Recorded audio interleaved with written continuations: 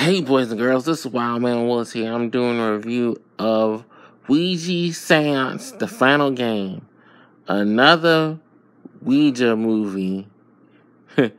And this one is very, very slow. It does not have anything to do with the big budget ones. This is another independent film.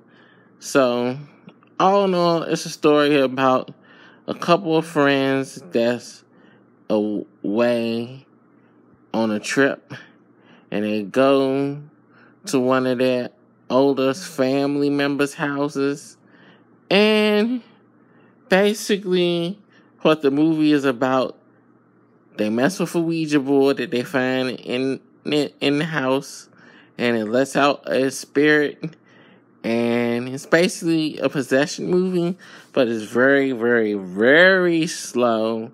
It's not that many kills, only 2, and one of them that you don't see at all off screen. It's a little bit of CGI with the ghosts. When you do see the ghost ain't much, and the poster basically has nothing really to do with the movie. So if you're expecting to see anything that's on the poster, it's not in the movie at all. So I'm letting you know that right now.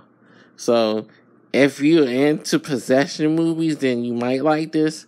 But for real, honestly, this movie is very, very slow, and nothing really happens until like the last 10 or 15 minutes of the movie. But that's even uneventful at that. So I can't really recommend this movie. So this is Wildman Willis signing off. See you next time.